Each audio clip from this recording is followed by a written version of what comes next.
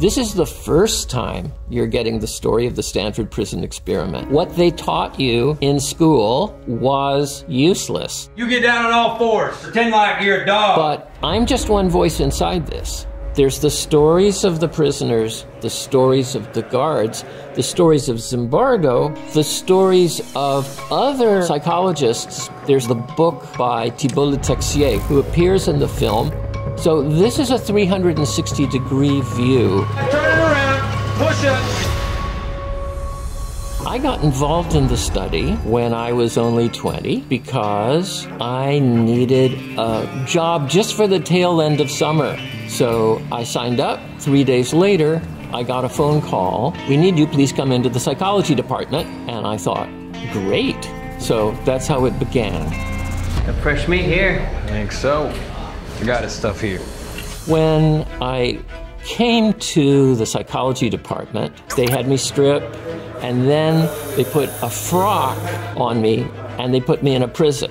And then I went, okay, how real a prison is this prison? And that's what I spent the next 24 hours trying to figure out. Turn around, face the wall, hands against the wall. Oh. 1, 2. Looking good, fellas. 3. Too slow. Didn't you learn anything? The guards told us, all right, it's time for you to write your appeal because you're going up to the parole board. Morning, girls. So there were 2 experimenters and a third guy who was their supposed advisor on what prisons are like. I began, and then the prison advisor guy went completely improv. What? You dare come here talking about being released? And the other 2 looked at him like, what's he doing? I felt, okay, this was more than I bargained for. So at that point, I decided, if there's a way to get out, I will get out. And the idea of a hunger strike was actually pretty obvious. Hot dog day! Eat that hot dog, prisoner 416. They did try to jam food down my throat. It was clear that they didn't know how far to go. Follow this. Come on. Prisoner 416 will stay in the hole for the remainder of the night.